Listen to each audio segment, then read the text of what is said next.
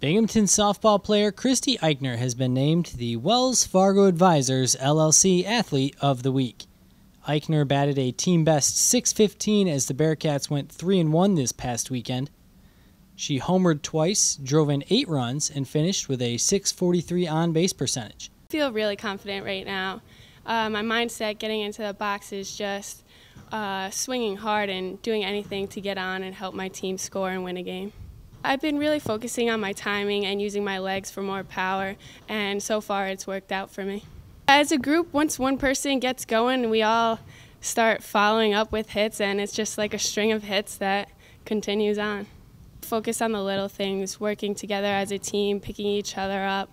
After an error is made, the next person coming back and making a nice play to finish the inning.